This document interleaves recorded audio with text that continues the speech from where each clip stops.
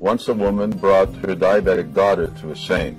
She wanted the saint to instruct her daughter to stop eating sweets.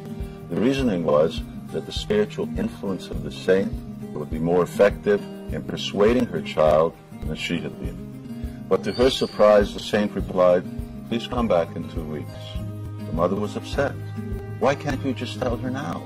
Every chocolate and piece of cake she eats is ruining her health." The saint was understanding, but still replied, "Come back in 2 weeks." She didn't understand why, but having no choice, the mother complied.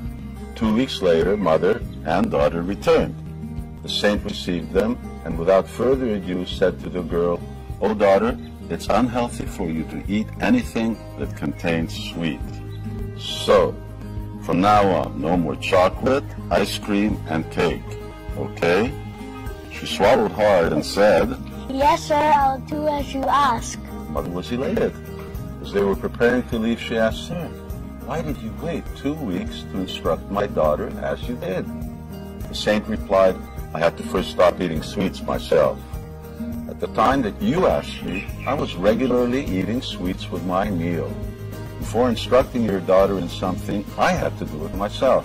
If I didn't, I would be a hypocrite, and my words would have been empty and without purpose." So the moral of the story is, our words have a greater influence when the weight of a right example is behind them. Right? Right.